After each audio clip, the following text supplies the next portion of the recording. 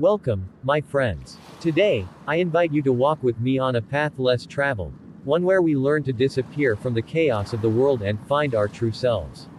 This is not about vanishing physically, but dissolving the unnecessary attachments, the noise, the distractions that pull us away from who we are meant to be. When I first became a monk, one of the most profound lessons I learned was the art of disappearing. Not in a physical sense, but disappearing from the pressures and expectations that often dominate our lives. This is a process of letting go, of stepping back, of realizing that what truly matters is often hidden beneath layers of societal conditioning. We live in a world where we are constantly bombarded with information, expectations, and distractions. The world pulls us in many directions, telling us to be more, to do more, to achieve more. But in the process, we lose ourselves. So today, I want to share with you how you can disappear, not from life, but from the noise, the distractions, and the false identities you've built over time. And in this disappearance, you will transform. Act 1. Letting go of external expectations. To begin this journey, we must first let go of the external pressures that shape who we think we are. You see, when I entered the monastery, I was carrying years of expectations, not just from my family or society but from myself. We often become the characters we believe others want us to be. But how can you find yourself if you're constantly living for someone else? The first step to disappearing is to become aware of the masks you wear, acknowledge them and then let them go. Imagine a river flowing before you. Each time you recognize an expectation, a fear, or a label placed on you, drop it into that river and watch it float away. What remains after you've shed these layers? It is your essence, your true self. It is in this space of stillness that real transformation begins. Act 2. Embracing stillness.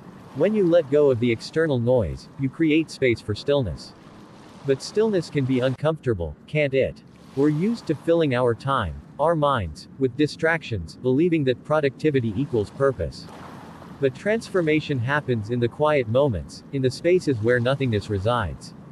This is where you'll discover the seeds of who you truly are. In my early days as a monk, I would sit in meditation for hours, feeling the discomfort rise. The thoughts would flood in, old stories, anxieties about the future, but I stayed still.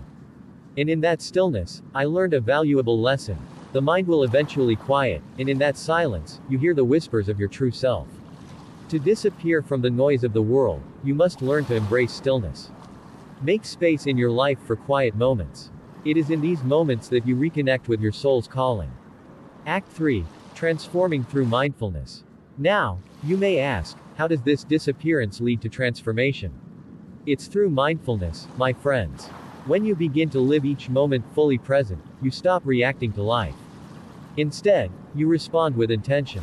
I remember the story of an old monk who was once asked how he stays so peaceful amidst life's challenges. He simply replied, "When I walk, I walk. When I eat, I eat." This simplicity is the heart of mindfulness. When we disappear from the mind's chatter, we show up fully for our own lives.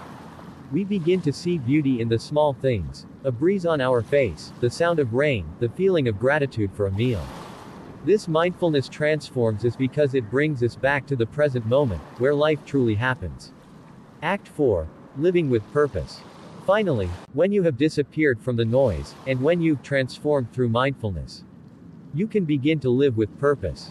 But this purpose isn't about grand achievements or accolades.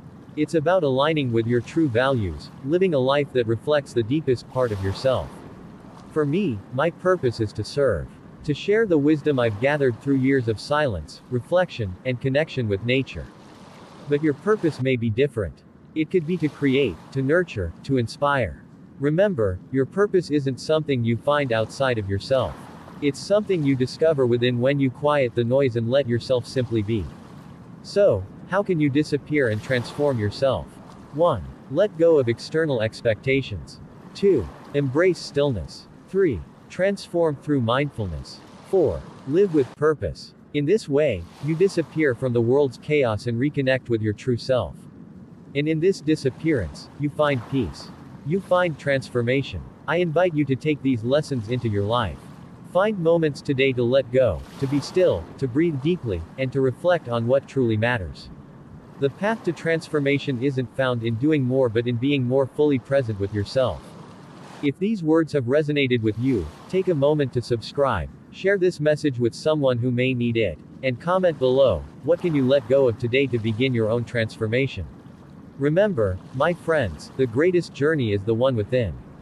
May you walk it with grace.